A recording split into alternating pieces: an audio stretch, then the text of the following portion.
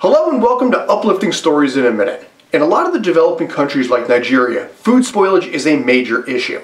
In fact, up to 50% of all horticulture food is spoiled before it even reaches the consumer due to inadequate storage facilities. As a result, this increases distrust of food, increases poverty, and of course, increases starvation rates as well. You make me sad. Now enter into our story our hero, radio journalist Nnaemeka Ikegwuonu. He saw firsthand the food spoilage issue and he came up with Cold Hubs. Cold Hubs is a 100% solar-powered cold storage refrigeration system that is being used in Nigerian markets now to decrease food spoilage. All right, everyone, chill. So far, Cold Hubs has saved over 20,000 tons of food from spoilage, but that's not all.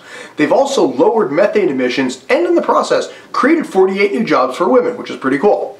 Anyway, that's going to do it for me. I'm Scott. Thanks as always for tuning in. Feel free to like and subscribe. If you got a question, let me know about it. And as always, stay awesome.